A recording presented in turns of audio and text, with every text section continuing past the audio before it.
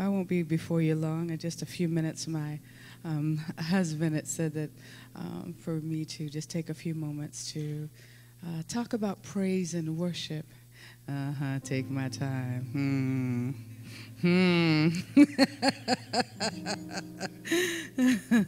I'm not long-winded, y'all. Just a few things I wanted to just share. In regards to praise and worship. And I believe the praise and worship teams are here. And also many of you are leaders as well. Because there's some things that you need to understand even when it comes to worship and praise as a general leadership body. Okay? Praise and worship is a lifestyle. It's not just about the praise and worship team. It's a lifestyle. Okay? Hallelujah. And that means that from day to day, even as leaders lead by example. If you don't know it, it's not do as I say and getting behind people and pushing. It is leading by example, meaning that I be the example and I lead and I look behind me and you're following. Amen.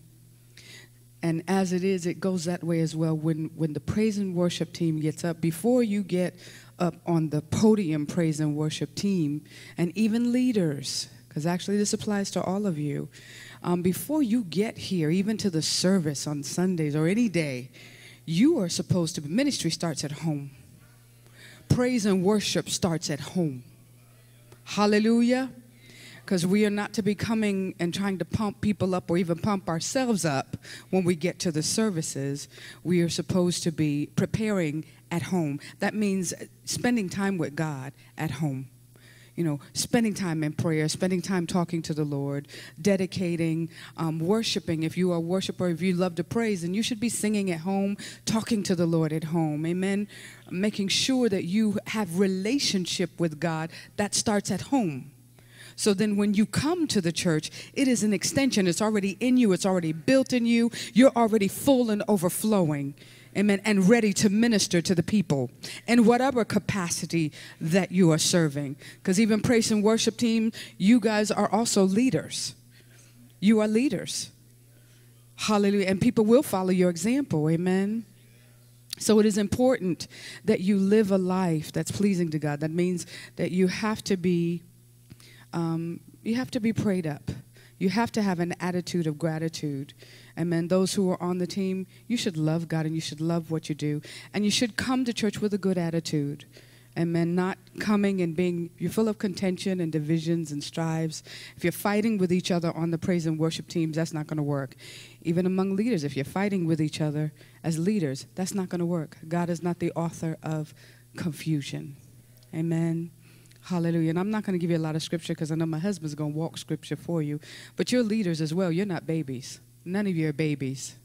Amen. You know the word. And we know that God is not the author of confusion. Thank you, Father.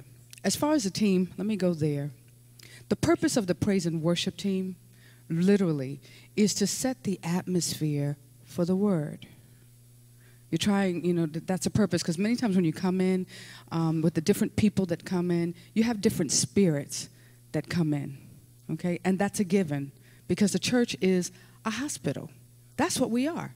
We are a hospital, and sometimes leaders get bent all out of shape. We got this, we've got this coming on, that, they're doing this, they're doing that. You know, you're talking about the people, but you got to understand that this is what we're here for. They are sick. They're coming in with different types of conditions. Some need a Band-Aid, some need surgery. Some need, you know, some of them need to be bruises, that you have to deal with the bruising, but whatever they're dealing with. Some have diseases, they're terminal care. You got to put them in ICU. Hallelujah. And then there's some that are dying and we got to literally rescue their lives. It's an emergency, a 911, that we have to deal with it and deal with it quick. Hallelujah. So we are a hospital. And we've got to be equipped to deal with whatever comes in. And many times, as they first come in, we haven't even gotten to get to the word yet. So many times these spirits are subdued through the praise and worship. Hallelujah. We got to learn to set the atmosphere. It's not just singing selections. And we've got to understand that. Many times people don't understand it. They get up there, we'll sing 2 or 3 selections, and then we sit down and we've done our job. No, you haven't. When you're on the praise and worship team, you have to have a prayer life. And you have to be sensitive to the Spirit of God. That's key, sensitivity. Because many times you may have 3 songs, 4 songs that you have practiced at rehearsal to sing, and you get here and God says, change that. And you got to be flexible enough that if God says no, though you rehearse these, you don't learn 2 new songs, and you get bent out of shape because I thought we were going to sing them songs. Are we not singing them songs? That's just messed up my day. Excuse me? No. It is about being flexible. Why? Because what we are doing, we're doing for God. It's not to be seen. It's not for attention. And this is not a performance. It's not a stage of performance. Amen. So even when we're up there, it's not about, because I've seen teams get up there and they're fighting with each other over the mic. And understand, people can see. You're up front. They see and they discern what's going on very clearly. And they don't have to have the Holy Spirit to do it. They can see you wrestling with the mics and jumping in and out of each other, trying to take over the lead. They can see that. You know, if you're up there doing praise and worship and you're not even worshiping the Lord yourself, but yet you're leading praise and worship, no, because you're supposed to be inspiring the others. They are supposed to follow your lead. And on the team, we are supposed to be standing there. You really are supposed to go before God for yourself. Though you're a team, as a team corporately, all of you should have the same mind, the same spirit, the same sound going into the presence of the Lord. And as you go, then the people will follow. And if they never go, you make sure you go. Because if you go up into the presence of the Lord and you reach him and you tap into his presence, you'll turn around and look and everybody's with you. Hallelujah. We've got to learn that. And that's the same thing with leadership as well. You want people to follow your lead. You have to be one who is being an example that they can follow. Not just telling people to do things and you don't do it yourself. Your leaders, you're in service, people should see you worshiping as well. Prayer nights, nobody should have to tell a leader to come to prayer. And, oh, Pastor, I'm meddling. I'm meddling, sir.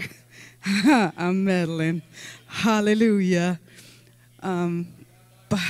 But I have to say that because I have pastored as well. And I'm going to tell you, you can't be a good pastor or a minister. You can't be a good leader if pastor has to fuss at you about coming to the weekly services. You are leaders. You're not babies. So you should be first and foremost prime examples. If you have a post, you should be on your post. Nobody should tell you or even come to you and say, where were you? Why weren't you here? Nobody should have to say that to you. And if they have to keep saying that to you, then maybe you don't need to be a leader. Hallelujah. I'm real, y'all. I'm honest, y'all. Hallelujah, because we're talking about doing things for God. This is the kingdom of God. And come on now, God deserves better than that. He deserves our best. Hallelujah. We go to work and we'll give the job our best. But they didn't die for us. What did they give us? Many times they don't even want to give us a paycheck that they give us. But we'll give them our best. They'll take advantage of us. They use and abuse us. And yet still we'll give them our best. And then we come to God and give God half service, haphazard service. He deserves better than he keeps you alive every morning. He feeds you. He clothes you. When you are sick, he heals you. When you need deliverance, he delivers you. He makes ways out of no way. And yet you want to give him half-hearted service and think it's okay. It's not okay. God requires more from us. And he loves us so much he could cut us off because we're not doing it. But he continues to give us time to get it right. You're leaders. Leaders lead, and you lead by example.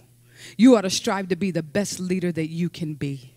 The best leader that you can be. You don't have to be like each other. Don't try to act like anybody else. You don't have to be like Pastor. You're not a clone of Pastor or of Sister Navarrete. You don't have to be clones of them. But you can be the best you that God has created. Each one of you have gifts and talents that God has given you. And some of you even have the nerve to sit down and hide some of the talents that you've got, knowing that God gave them to you for the kingdom to be used even in this ministry. And you want to pick and choose and decide which ones you want to use. If I step on your corn, just say ouch. Hallelujah. Truly, it is about being an example.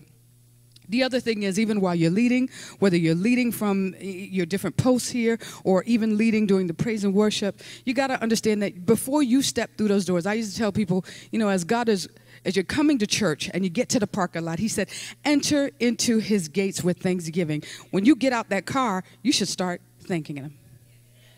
Attitude of gratitude, thanking him. Because many times before that, some of you haven't even taken the time to thank him through that day, the day before that, because you've been so busy. You got so many things. And I understand, because many times we can get very busy, but we cannot forget who we are and what our purpose is. God created us to worship him. He created us to please him. Our very existence is not to do the work, though that's part of it. But the work is not going to save you. Even though you do everything that you do in the ministry and you do that well, if you don't have a heart that's right before God, if you're not living right, but yet you're doing the work, that's not going to save you. Because you'll go before God and you say, I cast out devils in your name. Didn't I do all these wonderful things? And he say, yes, he did. He don't tell you didn't do them. He said, oh, you did them. But depart from me, ye worker of iniquity. I never knew you. We didn't have a relationship. You weren't serving me, you were serving the building. You were serving the idea of church, but you weren't serving me. Hallelujah. Some of us get caught up with the work. And we think that it's about the work, and we don't really take the time to get into God and really develop relationship with God. That's what all of this is about. Getting to know him. You can't please him if you don't know him. So as you are coming, you should be entering into his gates with thanksgiving. From the parking lot to that lobby door, you should be thanking him. By the time you hit the lobby, then you can enter into his courts with praises. You can start your praises in the lobby right there or as you're coming in, but you need to start them with praises. So that way you begin to prepare your heart and your spirit for being in the presence of the Lord. Amen. Get your mind right. Get it focused and get it ready. You got to begin to shake off the things of the week, because many times you've gone through things. The enemy has fought you all week long. You've got depression, suppressions. You shouldn't have depressions, but many times, sometimes you do. Hallelujah. And you've got to shake all that stuff off and begin to prepare yourself to come into the presence of the Lord and to be used by him. There are times that you have oughts with each other and issues with you. Many times people are not getting this stuff straight before they walk up into the presence of the Lord. I've seen praise teams where they're mad at each other. This one did this in rehearsal. That one did that in rehearsal. And you're upset with each other. And you don't understand that that pulpit here is a holy place. It's a holy place. A holy place. Even when you step into here, you're standing on holy ground. So how is it that you think you can just walk up there, you got issues with each other, you're halfway looking at each other or won't speak to each other, and then you want to get up there and lead people into the presence of the Lord? Not so. If you have aught, you're supposed to leave your gift at the altar and go be reconciled. Go be reconciled. Get it right. And then once you do that, make sure your heart, ask God, even before you hit the pulpit, God, created me a clean heart. Renew it right. Search me, O God, and know my heart. Try me and know my thoughts, and see if there be any wicked way in me. You need to ask God to search you every single day. Hallelujah. Every day.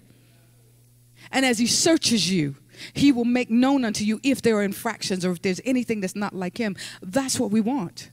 We want to have a clean heart as we walk up into his presence. So as you're there and you're singing in the presence of the Lord, let nothing be in your heart. Make sure your heart is clear and your mind is clear, because then that frees you up for being able to hear God clearly and distinctly. Praise and worship team, you all ought to be praying with each other. Not just, even though you have a little prayer before you start your rehearsals, a lot of times it'll be like 5 minutes and then you go straight into your praise and worship.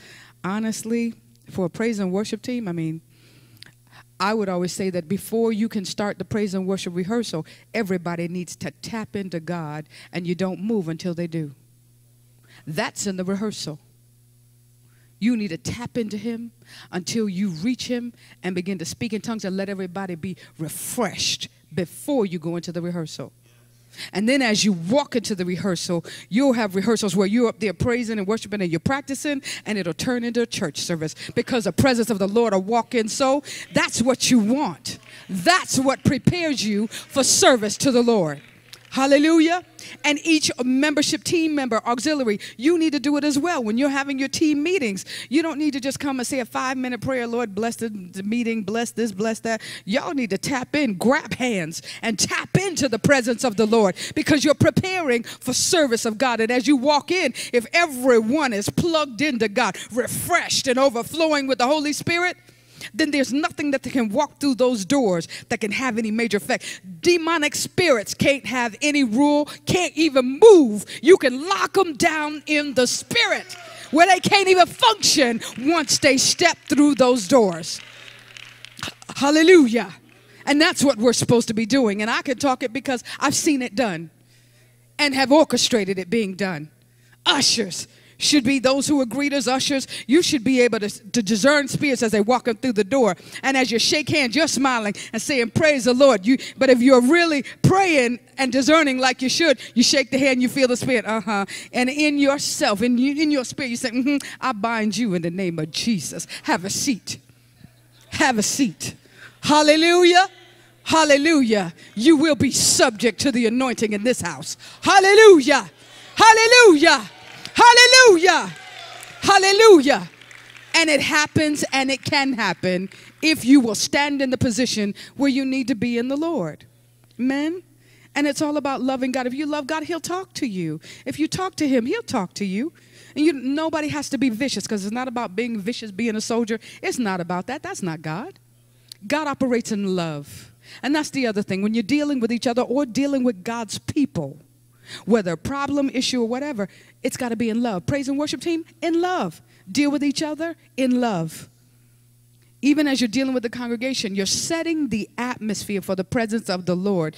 You have to be sensitive. Sometimes you'll get up and you're getting ready to walk into praise and worship, and then you're feeling the atmosphere and okay, and the Lord will let you know what needs to be done. Sometimes you have to do another prayer if pastor will allow that. But you need to just hear God. Or sometimes, if it's just songs that pastor has you do, you obey your leader. Obedience is key. And I'm not here to change how pastor does things. Amen. That's not what we do.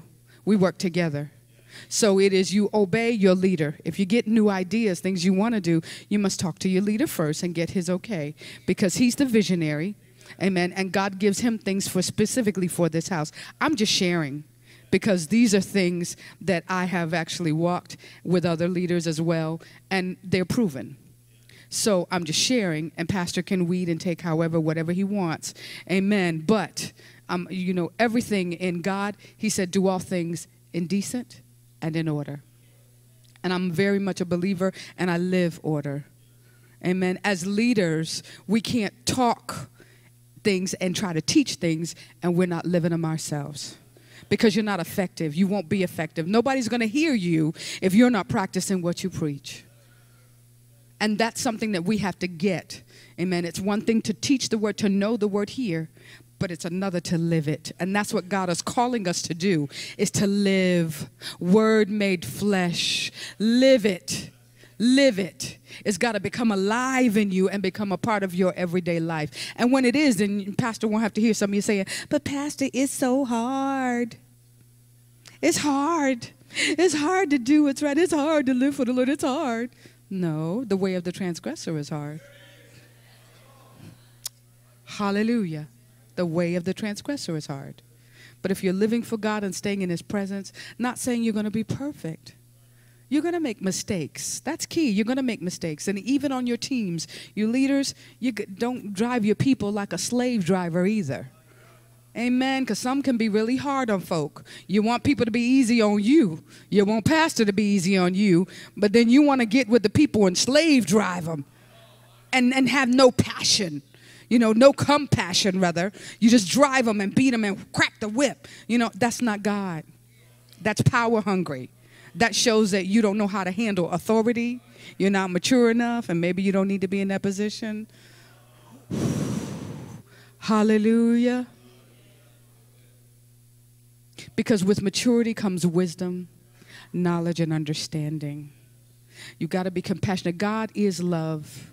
And if you are a child of God and you are ascribing, you are focusing on and purposing yourself to walk as he walks, then you're going to act like your dad. You're going to act like him. So if people who come in, even visitors, many times we offend them very quickly. And it shouldn't be. Because the love of God should show forth in you. If they are ugly, what did the Lord tell us? Even to your enemies, we are supposed to be good. Bless and curse, bless not curse. Bless your enemies and do good. So even if they come in and we consider them an enemy, you're still supposed to be good to them.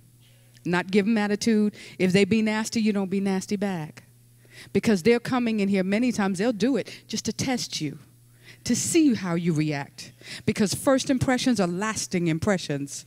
So you have to make sure that you are exhibiting God, because ye servants you are, who your members are yielded to obey.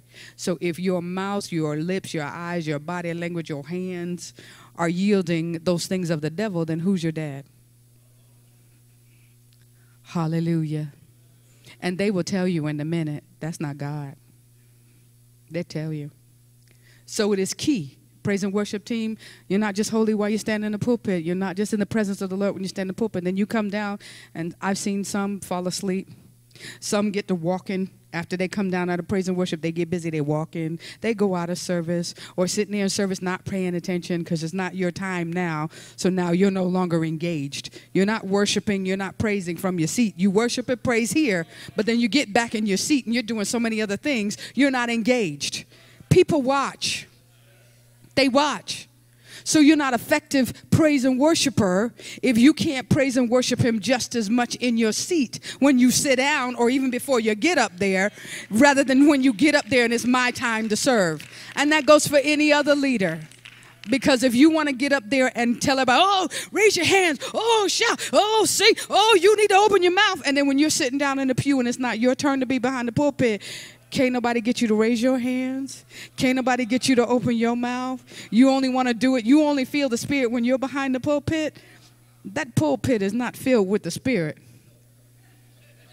And this mic shouldn't turn you into spiritual sister or spiritual brother because you got the mic. You ought to be who you are, whether you're sitting down or standing up. Hallelujah. Praise and worship ministry is a lifestyle. It's a lifestyle. We have to live it with each other. Amen. I want to get a little bit more into the praise and worship because you all have to understand it as well. It has been, once again, we said being sensitive to the Spirit and the presence of the Lord. Team, being flexible. If God changes songs on you, you want to be flexible to hear him and to move according to what he is saying. I've had it where God has actually shifted it, and we have had songs set and the Lord just totally shifted it and put another song. Then there are times when the music was playing prophetically, sometimes God, the Spirit of God will rest on the keyboardist and he'll begin to play. And as he's playing, you got to have an ear to hear. And your spirit has to be in tune to know that that's not a regular set of notes. That's not a regular set of music. That doesn't go to any song. That's prophetic. And when you hear it, you key into it, then you've got to be in tune. Okay, God, what are you saying? And so then that's when you need the whole team should be. We have written songs standing in praise and worship, worshiping. We're supposed to be in praise and worship, singing songs, and all of a sudden God shifts everything, and all of a sudden the music is playing, and God just has us begin one at a time just to sing and sing words, and we have written songs. I can't even remember half of them, but God just does it. God, and in the midst of that, at the end of the service, I've had people come up and say, oh my God, while you were singing, there was something I was going through. And one lady said, I was getting ready, I was going to plan to leave here and go commit suicide. The songs that we had lined up for that day, because we do line them up, you know, just because God says does this, but we're always open because we know he going to shift it if he does, and we want him to. Why? Because this service is about him. It's not about our programs. It's not about our time schedules. And I'm not messing with your time schedule, sir. But in all honesty, it isn't. If we want the presence of God, it's not about him being on our program and on our time schedule. It's about us hearing him and moving according to what he says. If we want him in our services, we have to allow him, and really allow him, because he's not going to transgress us. We have to allow him to rule. We call him our Lord and our Savior, but we don't let him rule. We say, okay, Lord, you got 10 minutes to work. You got 15 minutes, Lord. Well, we only doing 2 selections, so you got to do what you do with 2 selections. Maybe he doesn't want that. But once again, you're still subject to pastor. Because if pastor says no, then you just have to say, okay, Father, you already know. Amen. But if there's a flow and you look at pastor and say, we need a few more minutes. And I'm sure that he wouldn't, go against that if the flow of the Spirit is there. If the anointing is there, it's key to follow the anointing. And you got to be sensitive because you don't know what God is doing in the atmosphere. And that's the key. Praise and worship, your team, you guys are actually those who actually bulldoze even through the atmosphere. You don't know what you're breaking up. People have been saved, healed, delivered, and set free, Pastor, in a praise and worship session. Nobody laying hands on them. Laid out in the floor prostrate. We've had visitors laid out prostrate, saints laid out prostrate, and God operating on them. Nobody laid hands at all. God did it. People filled with the Holy Ghost. Nobody touched them. God did it. Because God had free flow and free course to do what he wanted to do. That's what we want. That's what we want. We want his presence. We want his glory. We ask for his glory, but then we don't give him rule. We don't give him space to do what he wants to do. And that's where we've got to line up to. And all we have to do is just be that willing vessel. That willing vessel. I hear some of you saying, well, I don't really have any gifts, and so I understand that God is using those, but he don't really use me that way, so I'm just a bystander. No, you're not. If you will line up and make yourself available to God, because that's all we are. Those of us who are servants, we are available. We make ourselves available to him. We are nothing but vessels, and he comes and he uses us. It is not about our power, not about our ability, not about our strength. It's by his Spirit that we do what we do. And if he doesn't say anything, then we can't say anything. If he doesn't do anything, then we can't do anything. Hallelujah. We do nothing of ourselves, of our own mentality, of our own minds. It is all him. And that's what we have to seek after. Seek after hearing from him. Seek after hearing his mind. And yes, you hear him from different directions. You hear him from your pastor. You hear him from, those that are leaders. And then you will hear even through prayer. God can speak through many different things, but you got to be sensitive. Sensitive. Musicians and praise and worship team, y'all have to make sure that you work together.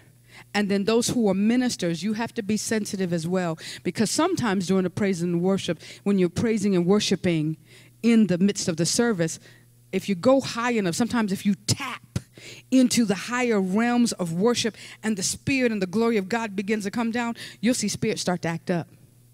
Many times they will start to cut up. So ministers have to be sensitive as well to see what's going on. And many times you don't have to touch either. You can pray. Or sometimes if they start getting a little rugged, we used to get up and walk right to the pew, to the end of the pew where they were. One minister be on one side, one be on the other. We don't even have to say anything to each other because you all are supposed to be so in tune to each other. One spirit, one mind, same spirit, same mind that you don't even have to speak to each other. Look at each other and already know what you're saying. We need to go right there. You get on that side, I get on that side. Stand at both ends of that pew and pray. And lock that thing down, subdue it, cast it out, whatever God is saying, because the key is your power is in God, whatever he is saying, and you don't have to be any one major to do it. Just hear God and just obey him, and he will use you. You stand at the end of that pew and pray and see him sit down, and then you go on back and finish up. Service never has to be disrupted. Nobody really even has to know what just happened or what you did, but it will keep order in the household of faith. Amen. It's about letting God be God. Unity is key among leaders, among the praise and worship team, among the musicians. And everyone has to understand their place. Musicians don't lead. Musicians follow. They don't set the tone for the selections, for where everything is going. They should follow whoever's leading the particular praise and worship. If they're separate leaders and you're leading, they should be following you. Musicians shouldn't be telling you, okay, you got to end the song now. That's not what musicians do. Musicians are followers. That's what they do.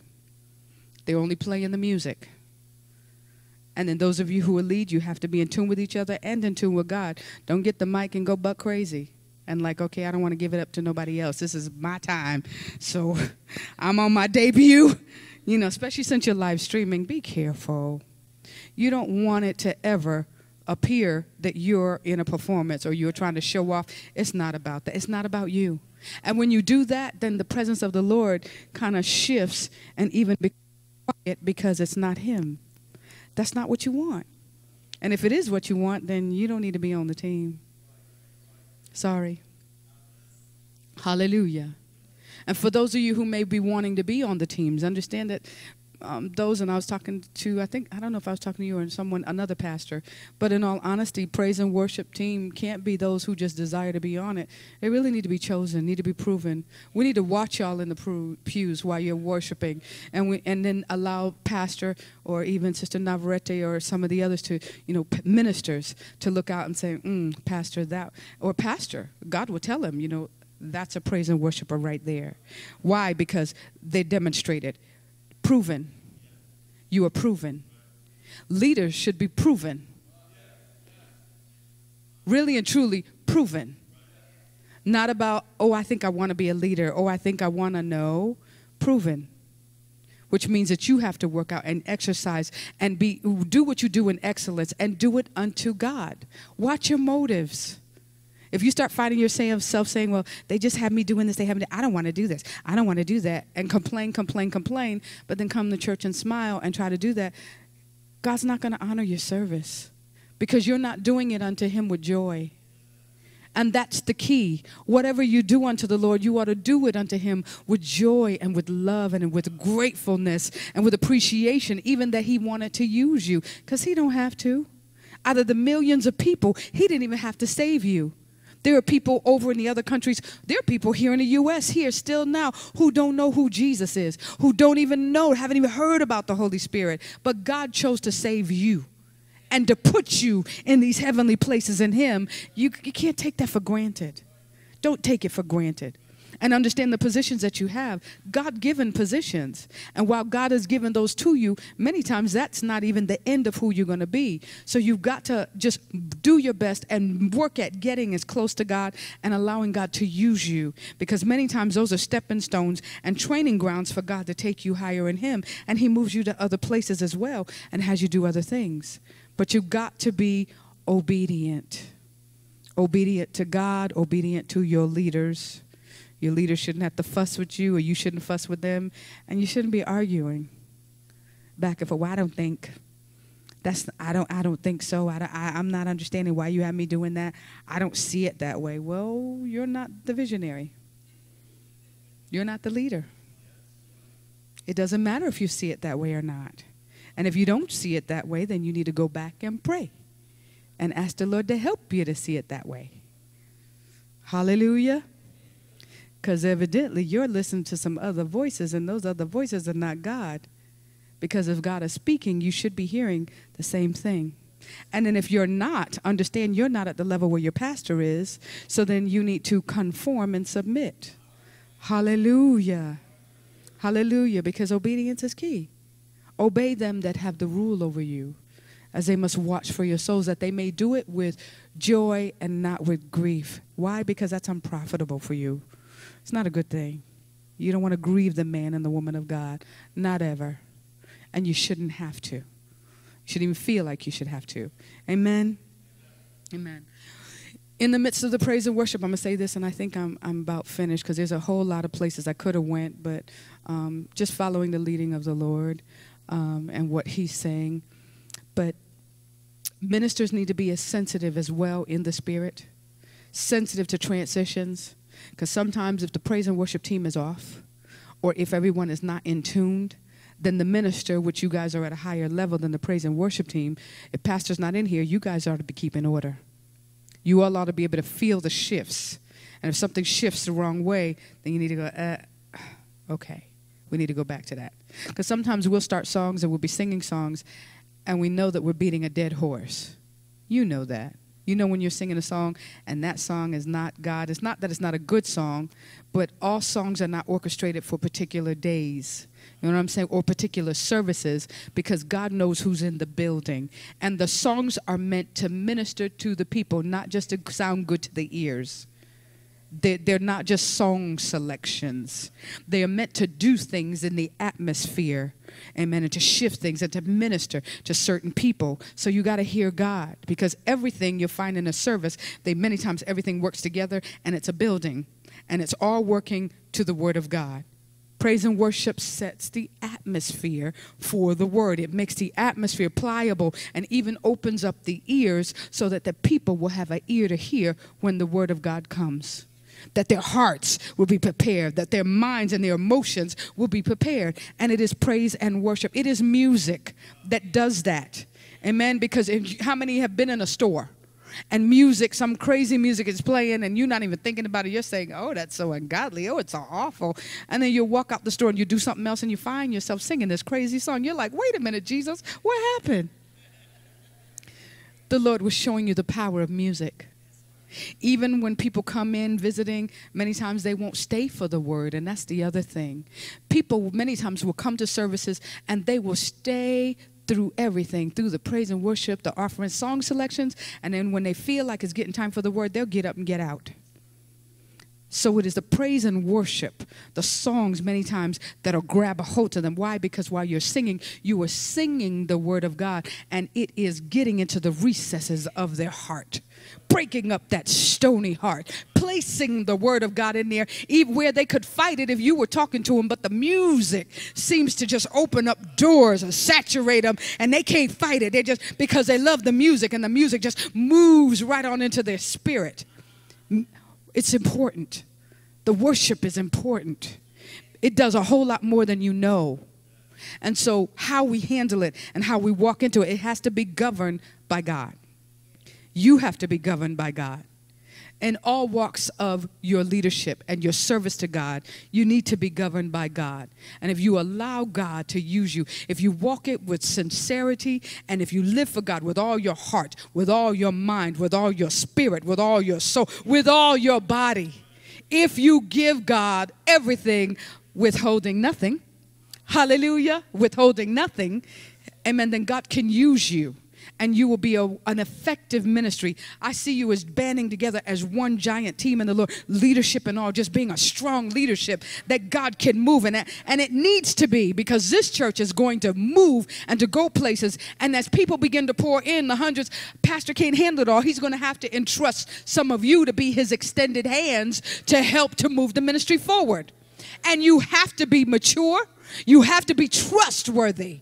Because even in this, God is testing many of you to see how much he can trust you with. And if he can't trust you, then you won't be promoted, you'll be demoted.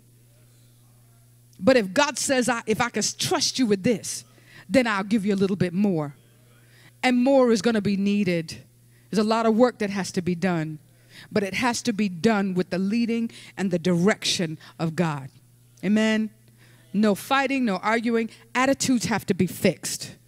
And everyone has to spend their time in the presence of the Lord. No big I's and little U's. Even if you have a position over everyone, once again, watch how you treat each other and treat God's people. Watch your attitudes. If you find you got an attitude problem, you need to get down at the altar. Eat carpet if you need to. But you need to get down there, talk to the Lord, lay it out before him. Amen. And ask God, clean me up, fix me, change me. Because in order to move forward, we've all got to have the right attitude. One mind, one spirit, and one sound. Got to. Unity. Because in unity there is strength.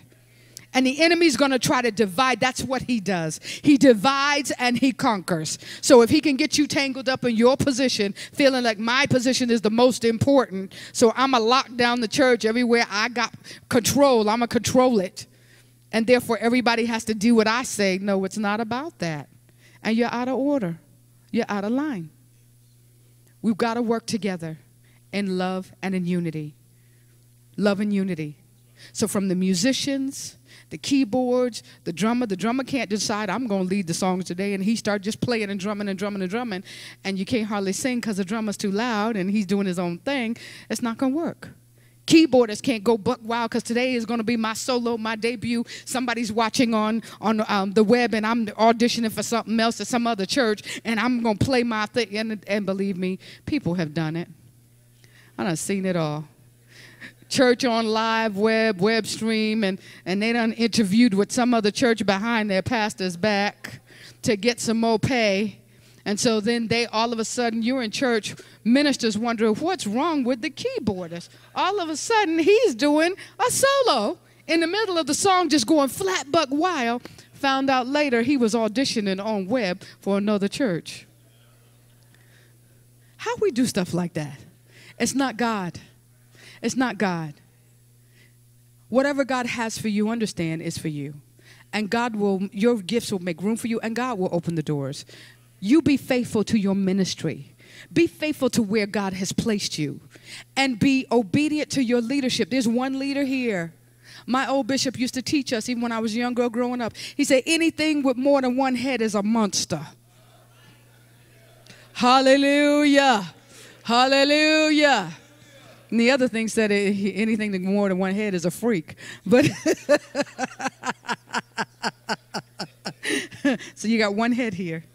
And everyone else is extensions of that. And if we want the body of Christ to truly grow, this body here, you guys are wonderful. You're wonderful people. And I'm sure y'all don't have any of that going on here. Hallelujah. But you got to understand that as God grows, he's grooming all of you to where you need to be. If you feel like you're being overwhelmed, that's a good indication that you need help. Some of you leaders may have a lot more, because many times when ministries are growing and they start growing, they're growing quick. Many times different positions can be overwhelmed very quickly. And that happens. But what you need to do is be wise enough as a leader to say, I need some help. So you talk to pastor and say, I'm being overwhelmed. Not try to hold on to everything because now it makes me feel important. Now I feel like I got all this control. Woo, it's a high. But that's not what God wants. Because then if you're trying to handle too many things, you're going to find that you're not effective. Because one person can't do 20 things at once. So you're running here, you're running there, you're doing this, doing that, and something is going to get dropped. You're going to drop the ball on quite a few things because you're trying to do too many things at once. A good leader understands that it's not working hard, it's working smart, effective. So a good leader will train people underneath him to help him do what he does. Why? Because this is even more important than working in corporate. They do that in corporate, but this is even more important. This is the work of God. And it must flow, and it must flow smoothly without breaks and cuts, because you got to stop here and do that. That affects the service when something is not allowed to flow smoothly, when there are breaks and there are hesitations, and it just stops the flow. And God can't adequately flow like that because things are too broken up, and they need to flow fluently and consistently and spontaneously. Just allow the God just to flow. So with that, train other people. It's not going to take away from your position. Actually, it'll enhance it and make it even stronger. Teach other people to do parts here, parts there, and all you got to do is supervise. Amen? And amen, that's for you too. Majorly for you, because you have a lot of gifts. That's your son back there, isn't it? You got a lot of gifts, a lot of talents. But delegate more, okay? Supervise, train, because you're needed. There's a lot to do, but you got to delegate more. I saw you running back and forth, and I'm like, what is he doing? You're running from up there all the way down here, and then running up. I'm like, what is that? So, no, we don't want to do that. Get some help. Delegate. Talk to your dad. Delegate. Train and supervise, because that's what builds the kingdom. And that's for the rest of you. It builds the kingdom. Effective. We want to be effective for God. That's key. Praise and worship team, y'all are the size you are now, but understand it may grow. But before it grows, you guys have to make sure that you are quality. It's not about quantity. It's not about having 500 voices, 25 voices. It isn't. It's about being quality, being the best that you can be. Your attitudes have to be together when you come. Absolutely. And husbands and spouses, y'all especially, got to have it together. If things are not right at home, get them right. Because understand, when things are not right and then you're getting up before God, it taints the worship. It taints the praise. It does. It affects it. And you're not offering up a sweet-smelling sacrifice unto God. You're not. And you will feel that in the midst of the worship and in the midst of the flow of God. You can feel it. It's not where it needs to be. I mean, y'all saw the example. What happened was the last night, even the last couple of nights. I have to say I've been here, and it has been wonderful. And y'all are doing well. But God wants to take you so much further. So much more he wants to do with you. Because, I mean, God is just doing some awesome things here. And before the major flow of people start coming in, because they're coming in. They're coming in, y'all. They're coming in. They're coming in, y'all. They are coming in. And y'all have to get ready. And God is being gracious enough to give you a few minutes to get it ready and get it right. Many of you got some things you got to tighten up, and you know you do. You got to tighten up. You got to come up on some things. You know you do. So now don't just drag around and say, now's the time to take that time to go ahead and do it. Because when you get 600, 700, 1,000 strong, that's not the time to be trying to tighten up. God's trying to get you to do that now, because many of you are going to be used to help as they come in. You're going to have to help. Help disciple, help keep order, help pray for people, help minister to them. You're going to have to do that. But you got to be in a position to be ready to do that. Amen. Hallelujah. Hallelujah. A lot to be done. A lot to be done. Y'all make sure your praise and worship team, when you guys come, not just stand up there and pray. You guys really should be walking around. Walk the congregation in your rehearsals. You know, as you're praying, just kind of walk and pray, because whenever you're in here rehearsing, just want to saturate. I mean, every auxiliary, I'm sure pastor comes and prays, Sister Navarrete comes. I know there are different groups, women's group, men's groups, all of you. When you're here, walk the sanctuary and pray. Saturate it with prayer. Walk the lobby and pray. Saturate it with God's presence, because that's what we want. We don't want the enemy to come in here and feel comfortable and come up and sit on the front seat and cross his legs and feel comfortable. No, I remember the day when you couldn't get an unsaved person to come anywhere near a front seat. They would come through the door, barely get through the door, and you'd offer them a seat further, and they'd be like, no, we'll sit on the back seat, because they didn't want to get nowhere near the fire. And they could feel it when they stepped through the door. They were like, and they would stay toward the back. Now, they'll come in and sit on the front seat and cross their legs. That shouldn't be. And some of us are not on our posts. Even as leaders, you're not on your posts. You got to understand the strength of it. And I'm about finished. You've got to understand the strength of who you are and whose you are. Amen. And I don't know who your ushers and things are, but there was something I made mention to it, and I'm just kind of taking a little liberty here. But even with the different visitors that you have come in, I'm going to say this, because I'm not one that gets into people's standards. I don't do that. But I've made an observation, and I'll just say this. If anyone comes in, now we're not telling people what to wear. That's fine. We don't need to. But if you notice that they come in and they're sitting on the front seats and their skirts are too short, they shouldn't be on the front seat. And if you're a minister and you come in, or a leader and you come in and you sit on the front seat and your skirt's too short, you shouldn't be on the front seat. That's it. You shouldn't be. And you know that. You know, so no, we're not telling you what to wear, but you need to be conscious. You have a mirror at home. You have a mirror at home. If you don't have one, you need to have one, and it should be a full length, not just the one to see your head. Hallelujah. Hallelujah. It needs to be a full length. Hallelujah. And you don't need to just look at the front of you. You need to look at the side of you, and you need to look at the back of you. Hallelujah. Hallelujah. You know, because we don't want to offend anybody. And that's what it's about. It's about being offensive. You know, some of us have wonderful shapes and some of us don't. But even at that, it doesn't matter if it's wonderful to anyone else. It can still be wonderful to us and to our husbands or whomever. But the thing is, the key is, it can't be to come and show off your shape. So if your clothes are too tight, don't do it. Stand in that mirror and look. We used to teach people, stand in the mirror, bend over, look at yourself. If you see panty lines, if you look like you squeezed a big city into a small city, don't do it.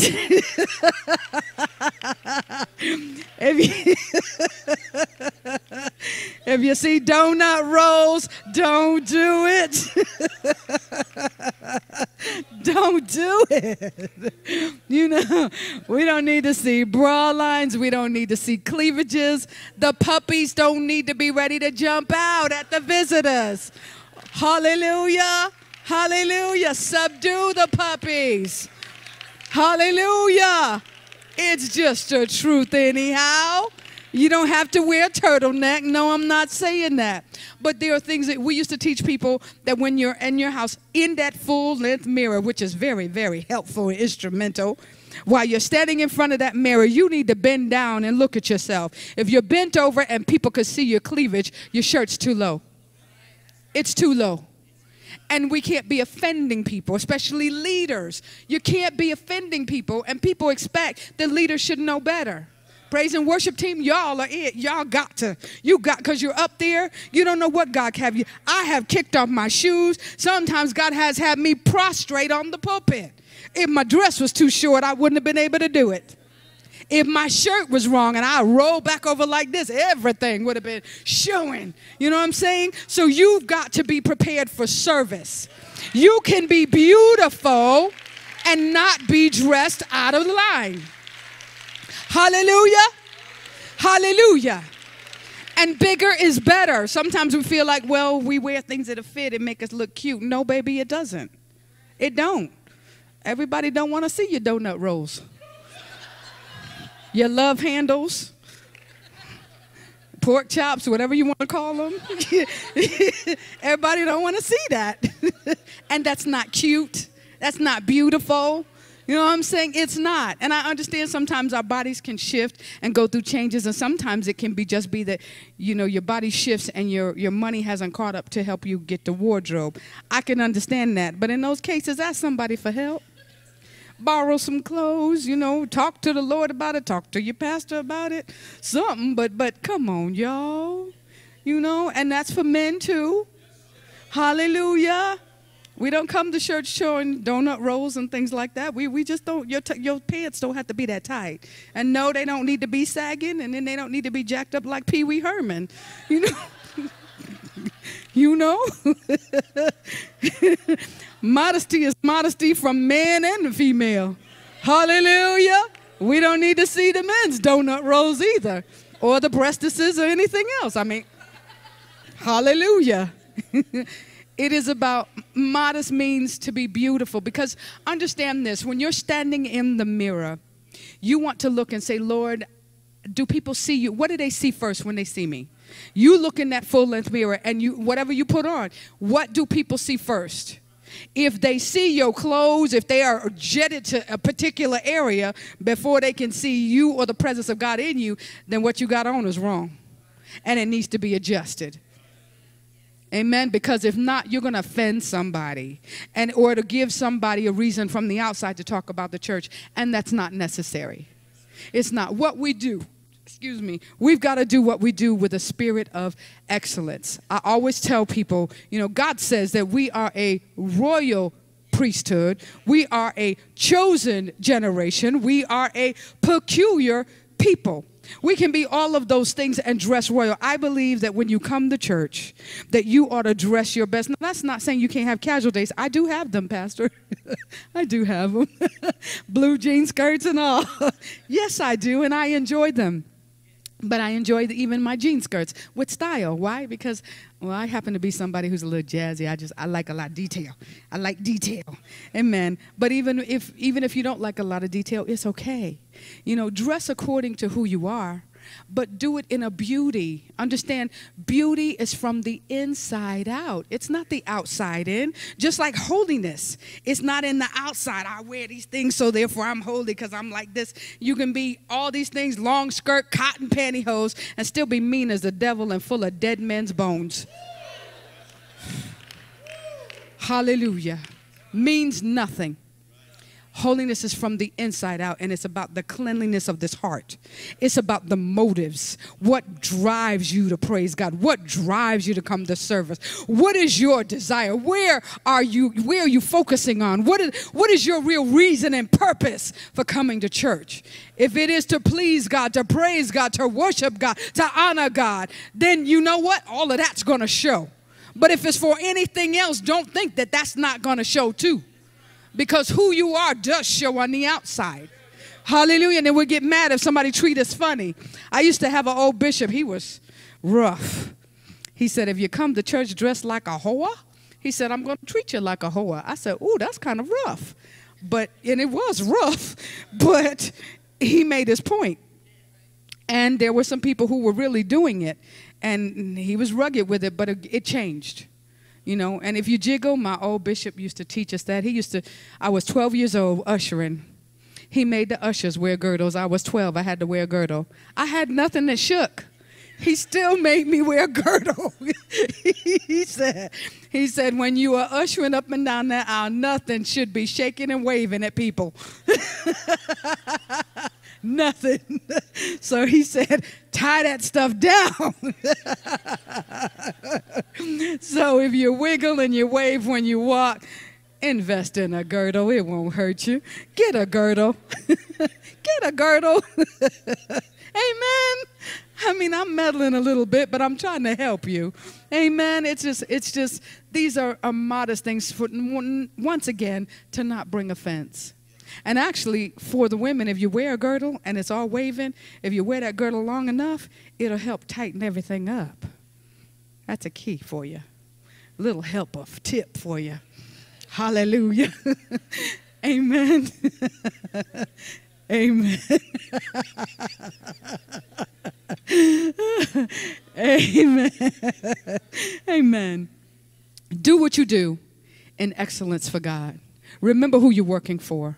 Remember who you belong to and whose you are. And whenever in doubt, then go back to God and talk to him. Amen. Make sure your attitudes are right.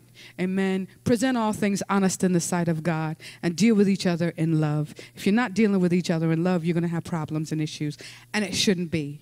If there are conflicts, especially between team leaders and leaders in themselves, if there are conflicts, there shouldn't be anything that should be unresolved. You should be able to talk to each other in love and understand that you are not always going to agree with each other, and that's okay. But while you don't always agree, you should not be disagreeable. You can disagree and still not be disagreeable. Amen? And you got to hear God. And if you're both hearing God, one may have one idea, one may have another. A lot of times it's not that one is right and one is wrong. Many times with the different functions, God will give you different things because that pertains to what you're working on, and this pertains to what they're working on. Stay in your lane. Stay in your lane. Because part of the problem is you want to take what God gave you for your auxiliary and you want to put it on somebody else. Well, God told me to do this. You should be doing this too. And you should be doing this too. No, stay in your lane. Do what you do. Work with what God's given you. God didn't tell you to order everybody else around and rule everything. That's pastor's job, not yours. Amen. On praise and worship team, we have a lot of that with the praise and worship teams across the country. Everybody on the team. There's 5 on the team, and all of them think they're ahead. And all of them are trying to rule each other. Sister so-and-so need to be doing this. If some new person come on the team, you got 2 of the other members jumping them, talking about, well, I'm the head of this team and you're going to do it this way. No, you're not. Understand your place and work together. And if there's an issue, then you need to get to pastor and allow him to help you work it out. But you shouldn't be jumping people. There shouldn't, you know what I'm saying? Because there's so many things that you run into that happen on teams. And so that's why it's key to pray together. Pray together, because as you pray together, God brings love and unity between you, and there won't be the isms and schisms. You know what I'm saying? And God will bring wherever the issues are, God will bring them together. Everybody on teams, even in the different teams that they're at, you're all different. There's no two alike. You're all different. Different characters, different mindsets, different backgrounds. God's raised you up from different places. You got to understand that. Respect each other's anointing. I can't say that enough. Respect each other's anointing. Respect the God that is in everybody, because all of you are important. Respect that. Work with each other, love each other, and allow God to flow. Amen? I pray I've been a blessing to you. God bless you. Was that good? Did you learn something? Amen. She wasn't that long now, was she?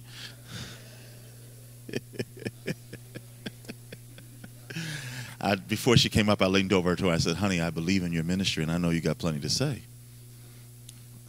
You see, because what happens when you spend time in the presence of the Lord and you worship and you spend time with God, you learn from God, you got a lot to say. Because your God is highly intelligent, and your God is able to download massive amount of information and give you tremendous understandings. Can you say amen to that? All right, let's go to our Bibles right now. Let's look at something together. We're going to the book of 1 Corinthians together, and we want to look at some things in understanding. 1 Corinthians chapter 11. And I'm not going to, I'm going to make a shift on some of this. Verse 1. I did feel of the Lord that we needed to have a chance for a question and answer session, Pastor, if that's okay. Amen. 1 Corinthians chapter 11, verse 1. And I wanted to just lay something down that is imperative to all leaders. 1 Corinthians chapter 11, verse 1. The Amplified says, or excuse me, the King James says, "Be ye followers of me as I am also of Christ." But I want you to also hear this from the Amplified version of the Bible. It says, "Pattern yourselves after me. Follow my example." Listen to this. "As I imitate and follow Christ." So when it says, "Be followers of me as I follow Christ," it's breaking up that word "follow." That what a leader does is to have people pattern themselves after them while they personally imitate Jesus. Okay, now you're going to need to write this down. The highest form of worship, I'm going to repeat it again, the highest form of worship is imitation. That's the highest form of worship. The highest form of worship is imitation. So when you truly are a worshiper, you live with God, you worship him through imitating him, which means you take on his character and his nature. You become more like him. Now, anyone who's leading and has no one following, you're just merely taking a walk. When you lead, people will follow. But they must also have something to follow. They must have something to pattern themselves afterwards. I'll never forget, I was in a service some years ago, and we all have our battles as leaders. You say, "Do you have your battles as a leader?" "Oh, yeah. Oh, yeah, I got flesh just like you got flesh. And there's times I don't want to do something." Y'all can sit at me and look at me like you don't know what I'm talking about. There's times I don't want to do something.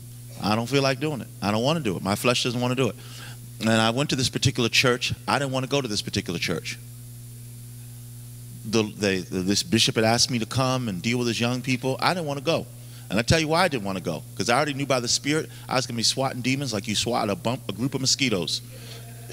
There was so much demonic activity in that church. And I didn't feel like going in there and deal with all that. Y'all happy up in there? Y'all have a good time. I don't have to be a part of that. My name is Bennett, and I ain't in it.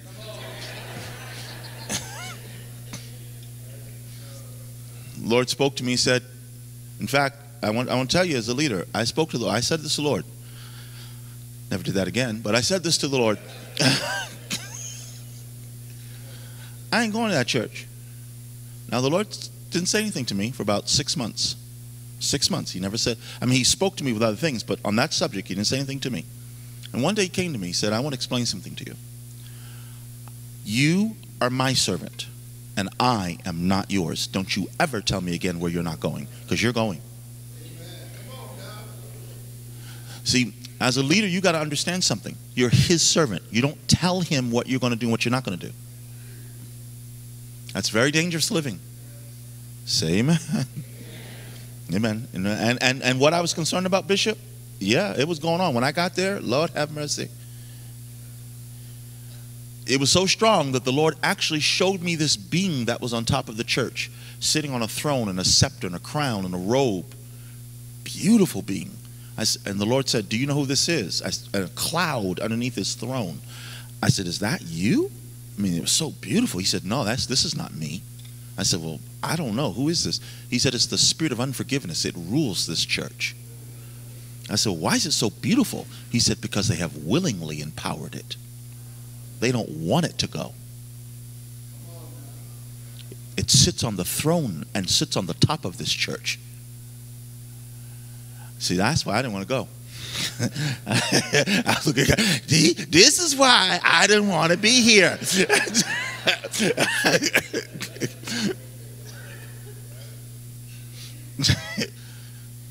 Now watch this. In order to break the hold of the Spirit, the Lord was going to have to let me become offended. And then I'd have to choose whether to forgive or not to forgive. So you know what happened? Largest night of the service. The place is packed to capacity. I'm soon getting ready to get up to speak. And all of a sudden, another preacher walks out. Now, I was dealing with another church, and their particular churches, they used robes. This preacher walks out in a robe. And everyone starts looking at me. And this one friend of mine says, you know what? I think he's going to be preaching tonight. And I'm like going, Lord, see why I didn't want to be here? Do you see? Sure enough, they didn't even acknowledge my presence. They just simply announced him up to preach. And the Lord spoke to me and said, I've allowed this to happen to you because you must be offended in order to forgive, to break the hold of the Spirit. And he said, now, this man's going to be preaching the word, and the word is me, so if you don't support him preaching, you're not supporting me. Because when they announced him up to preach, I am not exaggerating when I tell you, people in the congregation got up and went like this, looking at my face, because they wanted to see how I was responding.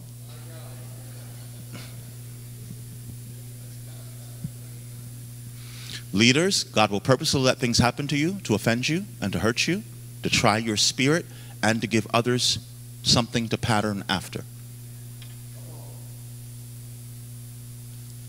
All quiet up in here. Don't worry about it. I'm used to preaching in libraries. Don't worry about that. Pattern yourself after me while I imitate Jesus, while I act like him, while I forgive like him. Now, you got to catch this, leaders, because what will happen, let me see the hands of you that are married here. All the hands of you that are married. Okay, all right. Now, there's an added dimension that comes to leadership when you're married. If you're not careful, you will come to church and sing Amazing Grace, but at home you've been singing the Battle Hymn Republic.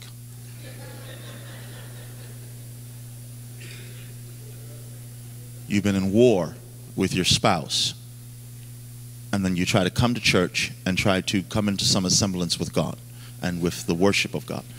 Now, a leader must start practicing the things of God at home. Now, look at Ephesians chapter 6 so you see what I'm talking about. When the devil really wants to tear down your leadership, what he'll do is he'll go after your home life.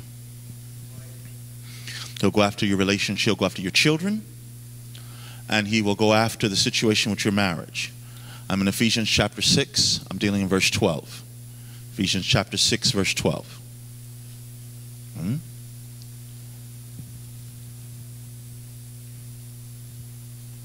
While I'm talking, maybe someone's sound people or someone can help me. I'm going to need another chair and another mic for my wife also to come in a moment. We're going to do a question and answer session. So I'll give you a chance to set that up, please. Ephesians chapter 6, verse 12. I want to give a very key thing to leadership here. For we wrestle not against what? Now, flesh and blood. Now, he lists 5 things that we do wrestle against. We wrestle against principalities. We wrestle against powers. We wrestle against the rulers of darkness of this world. And we wrestle against spiritual wickedness in high places. Right? Or 4 things. He said, now wherefore take unto thee the whole armor of God, that you may be able to stand against the wiles of the devil. Now, back up. I'm going to just go through this very quickly. Paul's telling us the arenas which we wrestle in. First arena, principalities. Principality, the first word prince, speaks of a first ruler or first in line to rule. Principalities normally refer to spirits that are over cities. Okay, so principalities. Now, can I be honest with you? What's happening to most of us as leaders, you haven't even come close to challenging the principality of your spirit, of your city. These are normally spiritual generals that rule over cities. In fact, most of us don't even know what spirit rules our city. So sometimes what you have to do is start small. What spirit's ruling your house? What spirit's ruling your neighborhood? What spirit's ruling your school? What spirit's ruling your job? Some of you, the reason why you're having such trouble, You keep encountering the spirit of Jezebel. Jezebel. Let me explain that very quickly with Jezebel. Jezebel works on a few things: intimidation, manipulation, and domination. Now be careful, I didn't just explain you. Because if you're operating in that spirit, I just explained you, and that's Jezebel. And Jezebel doesn't just move on a woman. It also can be found on a man. So you're always trying to control things, feelings. You're always trying to control things one way or the other. Intimidation, manipulation, domination. It's the spirit of witchcraft. And some of you keep encountering that in your job, where there's someone who's always trying to manipulate, always trying to get you in trouble, always trying to get you fired. That's normally the spirit of Jezebel. So many times it's not directly the boss, but someone who has the boss's ear or great influence on the job. All right? That's the spirit of Jezebel. Say amen. All right, so principalities. Now, I will tell you this, Jezebel normally doesn't rule over a city, although she can be found in different places. Jezebel normally rules over a nation. So principalities, powers. Powers are normally that which rules over states. Rules over a state. What spirit is over your state? The state of Arizona. What spirit rules here? What spirit is ruling over Phoenix and over Mesa? What's the spirit here that's ruling? So principalities, powers, rulers of darkness. That's normally spirits that rule over a nation. And then spiritual wickedness in high places. That's normally a spirit that's ruling over nations. All right. So you have to know those. These are things that we begin to know by God. Now, what a leader must learn to do, especially starting at home, with their spouse, with their children, they must start learning to ask God to teach them how to fight spiritual forces. Even if you're single, you're at home, you're dealing with your parents, or even if you're living by yourself, you must start learning how to fight spiritual forces. You must be so sensitive, even if you're living by yourself, that if a spirit comes into your home of depression, of loneliness, that you are sensitive enough to recognize that spirit for what it is. Now, can I tell you this? Sometimes we help that spirit. Because you go watch a sad movie, and then wonder why you're feeling lonely and sad. Duh.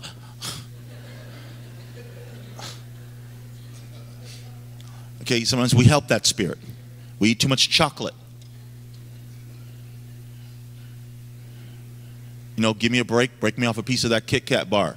Well, you done broke off 10 pieces. And the sugar took you up, and now sugar is a depressant. It brings you down, and now you're wondering why you're feeling depressed.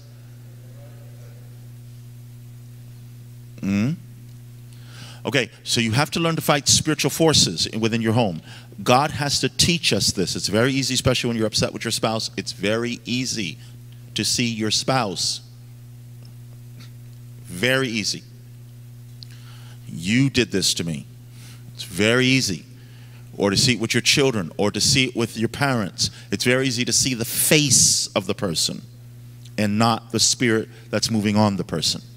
What a leader must learn to do is fight the spiritual force that's in the house. Let me see the hands of all the husbands in the house. All right. Now, a true husband, when they're moving in vain with God, they are the priest of their house. Now, what this actually means to God, to be the priest of your house, it means you're actually meant to be the keeper of the door. The Bible talks about the elders at the gate. Job was one of the elders at the gate. It means they were keepers at the gate. It means decisions were made at the gate. They would actually have a council that sat down near the gate, and decisions were made at the gate. It means that when you're the husband, you're the keeper of the gate of the house.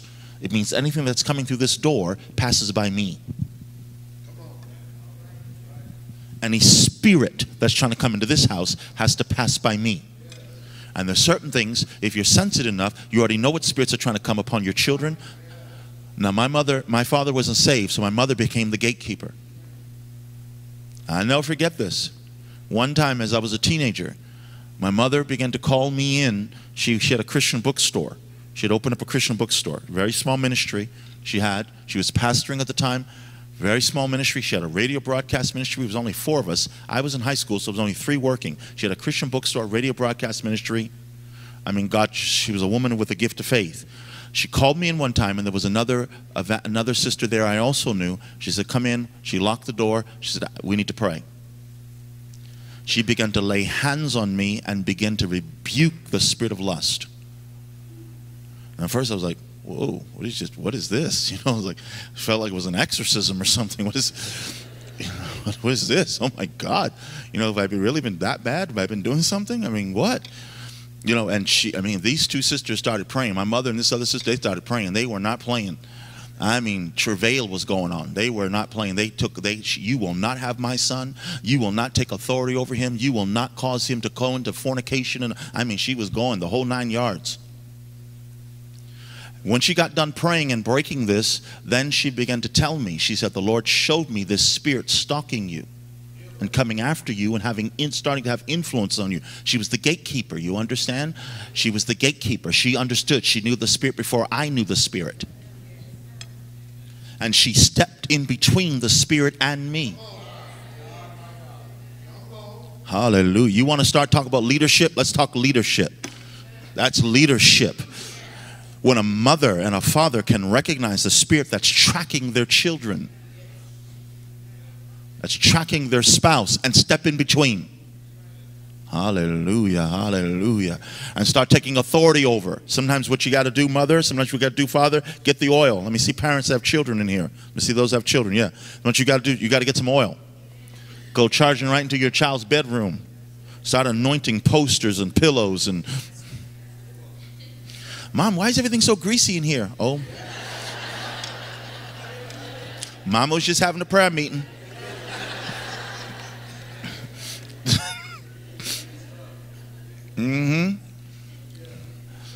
Yeah.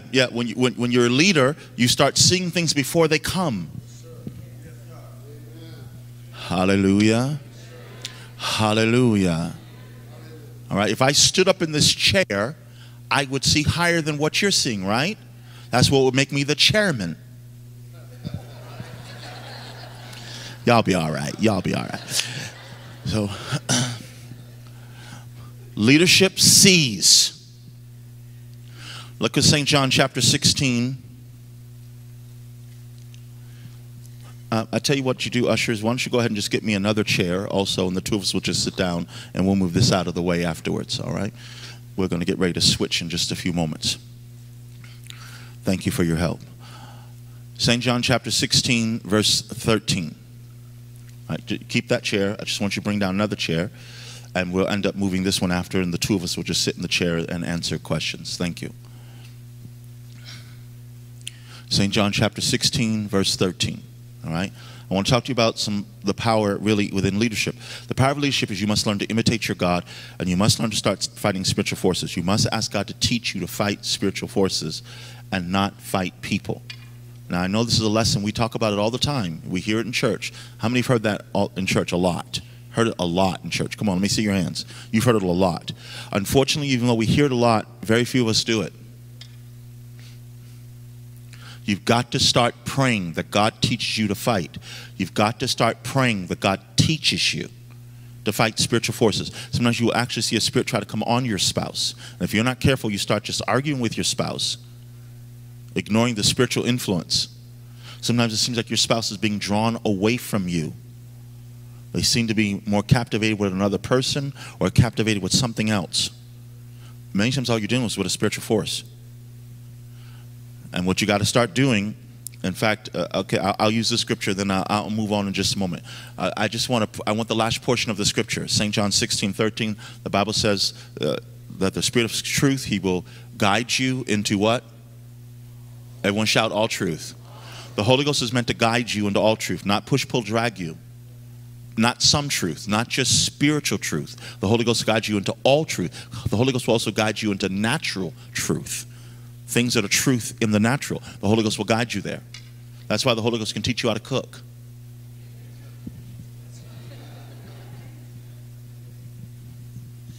Holy Ghost can teach you how to dress. My sisters used to make fun of me when I was growing up. Boy, you dress like a clown. You's a mess. God gonna have to do something with you. I didn't really care, personally. I didn't really care, you know. If it didn't match, it was on. If it wasn't wrinkled, it was covering something. That's all that mattered to me. Worked for me. What's your problem? Well, you look like a mess. Don't look. You know us with our attitudes and our rubber band neck, whatever. That was me. Some of y'all don't know nothing about that. That was me. The Lord started dealing with me. You represent me. And I'm not McDonald's. So you looking like a clown don't work.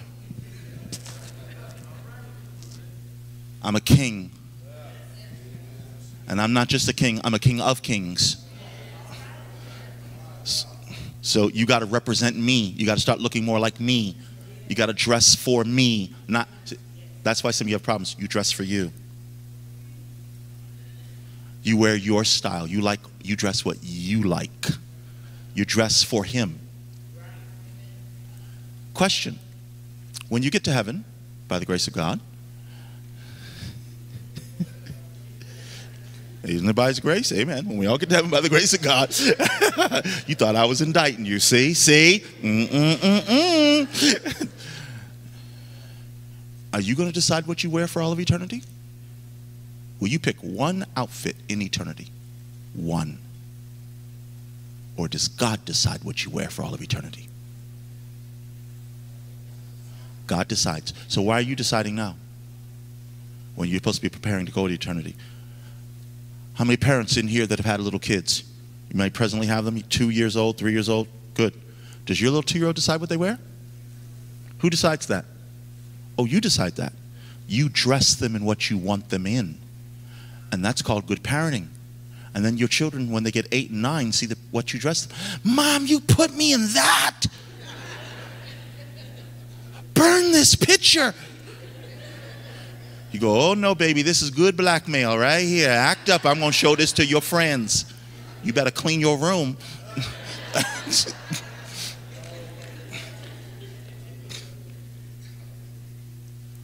That's good parenting. That you decided what they wore. Huh.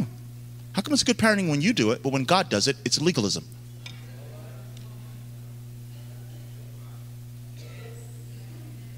He's the ultimate parent. And what you do is you train a child on how to dress. You even, once you give them liberty to dress, if you're a good parent, you tell them you have to pass by me. And if I don't like what you're wearing, you're taking it off. Well, then what's the big deal with you learning from God how to dress and then you passing by him? And if you don't like it, you're taking it off. That's good parenting. Why are you acting like that's legalism? Some of you act just like teenagers with God. You always want to spoil my fun. You always want to tell me what to wear and what to do. Can't wait to get out of here.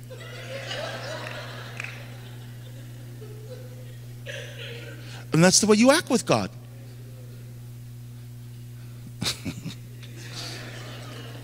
Okay, I tickled myself. Never mind. All right, so look what he said at the end of this. Look at what he said at the end of St. John 16:13. And he says, and the Holy Ghost is going to show you things to come. Everybody say things to come. A good leader steps into this realm with God, whereby God can actually show you things that have not yet transpired. He will actually show you things to come. He will actually show you spiritual forces before they hit. He'll show you spirits that are trying to come into your home. He'll show you spirits that are trying to attack you. He'll show you spirits that are trying to attack your house or your wife or your children. He'll show you spirits that are trying to enter in. He'll show you generational curses. Spirits that are already in your lineage that are literally coming as if it were through your DNA. And show you how to break them. Say amen. So what a true leader does, and I guess let me get to this too. Isaiah 58:6. Let me just show you this. Isaiah 58:6. Let's get to this. So what do I do when I see these spiritual forces? What do I do? That's why leaders need to fast. Leaders should fast. You should be people that fast. Huh? Amen. Isaiah 58 verse 6. Is not this the fast that I've chosen? 4 things that fasting is meant to do. When you fast, you need to claim these 4 things. To loose the band of wickedness, undo the heavy burden, let the oppressed go free, break every yoke. You should be claiming those 4 things when you fast. Sometimes God will set you on a fast for a member of your house or set you on a fast for yourself, and you should be claiming these 4 things, that God performs these 4 things. Sometimes God will send that for the ministry. You should be also claiming these 4 things, that God will perform them when you fast. Amen? Sometimes you got to do it for yourself. You got to learn to talk to yourself. You say, well, I thought that was being crazy. Well, really, when it turns crazy is when you start answering yourself.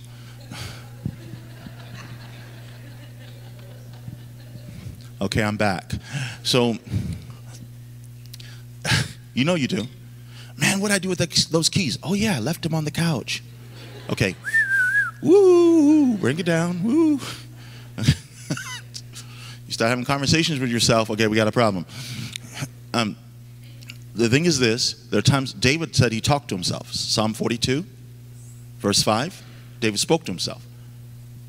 Psalm 42, verse 5. Why art thou cast down, O my soul? He's talking to himself. Why art thou disquieted in me?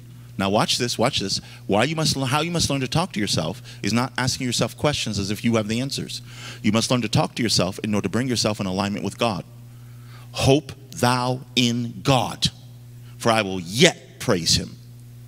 Did you see what he's doing? He said, you're depressed. Here's the antidote, praise. God gives you the garment of praise. Isaiah 61 verse 3. Isaiah 61 verse 3. God gives us the garment of praise for the spirit of heaviness. So you're depressed. He's speaking to himself. Here's your answer, self. Start to praise. Hallelujah. I've had to do this with myself. I've had to grab myself by the flesh, by the collar, and say, you're just a little bit out of control, buddy. Calling for a fast. Time to get down. Say, that's what a good leader does. A good leader first moves to harness themselves by the Spirit of the Lord, by the Spirit and by the Word of God. A good leader acknowledges when they're not having proper moods and proper attitudes, and a good leader goes after it with passion and aggression, does not tolerate it. Here's what my motto has become developed with God. Now, the Lord never told me this, but see, when you get to know him, you get to understand certain things. I remember in prayer one day, I told the Lord this: I don't ever, ever want you to have to speak to me twice, ever. You speak to me once, and I obey. Do you understand that's how God really operates? God spoke to the sun once to stay up in glory, and it's been there. God spoke to light once to come forth, and it's been shining ever since. God speaks to the angels once and they move. It's us he has to keep speaking to 5 and 6 and 7 and 8 and 9, 10 times. I only want you to speak to me once. I want to be so obedient, so submissive that when you speak once, it's done. I don't want a finger in opposition to you. I want to lay down and stay down. Somebody lift your hand and say, Lord, help me to lay down and stay down.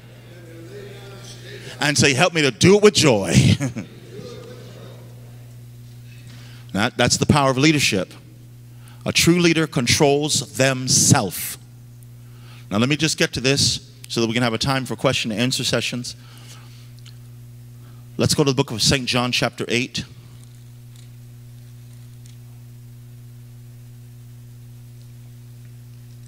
St. John chapter 8. And we're going to start looking at verse 47. Excuse me, not 47, sorry, 37. 37. God speaking to Israel. Jesus is speaking to the religious rulers. I know that you're Abraham's seed, but you seek to kill me. Did you hear that? Did you hear the contradiction? You're Abraham's seed, but the deeds that you're doing are not of Abraham. Verse 38, he's going to make the explanation clear. He said, now here's the problem. I speak that which I've seen with my father. You speak that which you've seen of your father. He said, here's the problem. We have 2 different fathers. We have the same seed, 2 different fathers. You say, what are you trying to say? Simple. He was telling the religious rulers, you have switched fathers. He goes to verse 43. If you go to verse actually 43, in the same chapter, 43, he starts getting into it in clarity and understanding with them. I'm still in chapter 8. I'm in verse 43. Listen to what he says. Now, you can't understand my speech because you can't hear my words. But 44, he said, ye are your father, the who? He's talking to the teachers of the word of the Lord. He's not talking to people in the world. He's talking to the leaders. He said, ye of your father the devil, and the lust of your father you will do. He was a murderer from the beginning. And when he lies, he tells the lie of himself. Why? Because he's not just a liar, but he's the father of lies. He's the originator of lies. So what leaders have to be careful of is, who's your daddy? Who are you imitating? If you don't lift your hands in worship, who does that act like? Is that what God does? Or is that what Satan does? Satan doesn't worship God either. Satan doesn't lift his hands and praise God either. Who's your daddy? Ask the person beside you, who's your daddy? You keep coming in the presence of God looking like you've been baptized in lemon juice. Who's your daddy? You need a 10-foot ladder to scratch the belly of a snake. Who's your daddy? You're acting lower than a pregnant ant. Who's your daddy? You can play handball with the curve with your bottom lip. Who's your daddy? Who are you imitating? And by the way, whoever you're imitating is who you're worshiping. What some of you leaders don't understand is because you feel justified, because you feel hurt, and you don't realize that you're actually worshiping Satan. Because you act just like him. You don't worship God like him. You sit there all scowled face like him. You act like a mule that just got finished chewing on briars. You act just like the devil in the presence of the Lord. Because Psalm 16 verse 11 says, in his presence is fullness of joy. But can I quote the first part of that verse? We like quoting that part, but we miss the first part of the verse. Psalm 16 verse 11, thou wilt show me the pathways of life, for in his presence is fullness of joy. And at his right hand there are pleasures forevermore. You can't have the fullness of joy without him showing you the pathway of life. When he shows you the pathway of life, you get the joy from walking in the path. Hallelujah, hallelujah. You get the joy by obeying him, by acting like him, by imitating him. Who do you touch the person beside you? Say, who do you imitate? Who do you imitate? Who do you act like? Who is it that you dress like? Because the devil likes to flaunt and show his stuff off too. Who do you act like? Hallelujah. Somebody say, I imitate Jesus. See, that's the highest form of worship, is imitation. That's why I lift my hands. That's why I open up my mouth. That's why I read my Bible. That's why I bring my Bible to church. That's why I refuse to have a bad attitude. You hear me? I refuse. I will only worship one God. Satan is the one with the bad attitude. Satan is the one that's nasty. Satan is the one that's irritable. I refuse. Now you understand the psalmist. Psalm 34 verse 1. Psalm 34 verse 1. Now you understand the psalmist. Psalm 34 verse 1. Listen to what he said. I will bless the Lord. I didn't say I felt like it. I didn't say I was in the mood. I said I will. I command myself to bless the Lord. Not sometimes, but at all times. And his praise shall continually be in my mouth. Don't tell me you praise him and don't open up your mouth. The devil is a liar. Because if you praise him, it's continually in your mouth. Somebody open up your mouth and praise him in this house. Act like your daddy. Rabakoshata, ribekotosha. Oh, ho, ho, ho, ho, ho, ho. Glory, glory. Come on, lift your hands a moment. I feel something just beginning to stir and shake and move.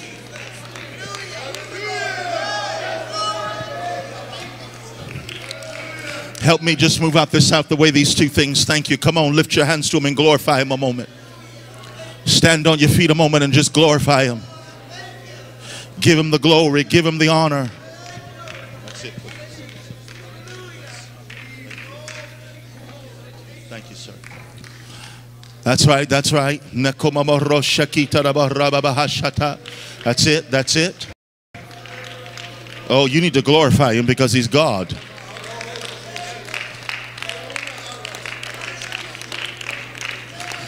If you're a leader, you must always check who you're imitating.